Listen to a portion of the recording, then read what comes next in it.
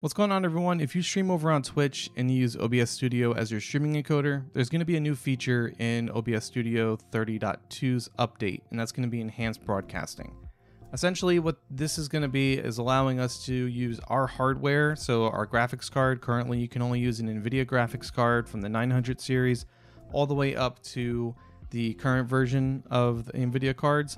And you're basically going to be using that to process the transcoding. So instead of it being the traditional way that Twitch does it, where you're either a Twitch affiliate or a Twitch partner, and they give you the option of transcoding and it goes through their data center and all their stuff, then it's now being put onto the streamer. So that's one thing. So if you don't have really good hardware, this might not work out for you, but it's still something to try.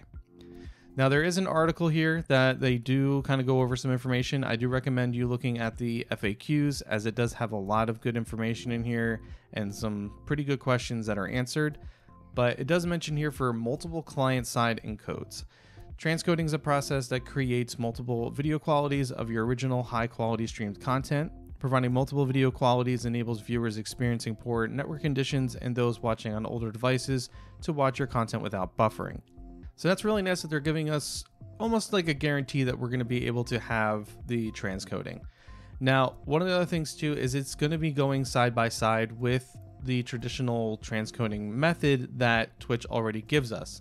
So that's actually really good that we could still kind of like have a backup if our side isn't working for the transcoding, and then vice versa.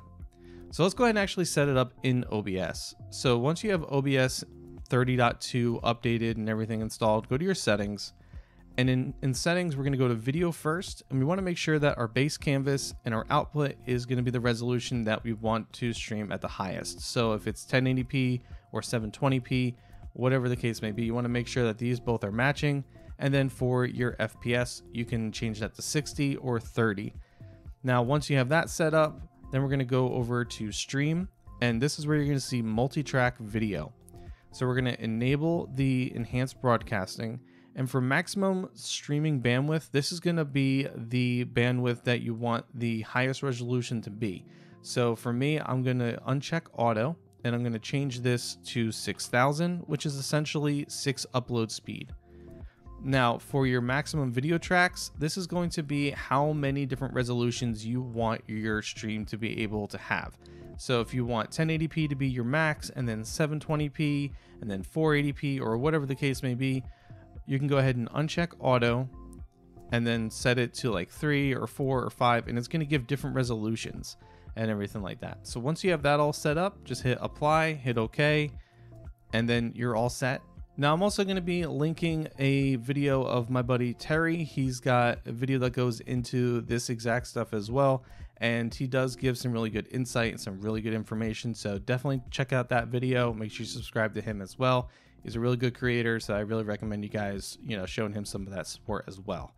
But let me know in the comment section below, are you going to try this out? Are you excited for this new feature? Do you think this is cool that we're getting some almost guaranteed transcoding for Twitch? I'm excited for it, but I want to hear from you guys. I want to hear your experience. Let's talk about it in the comments. Be sure to subscribe for more videos like this. Don't forget to follow me over on Twitch for streams, and I'll see you all in the next one. Take care.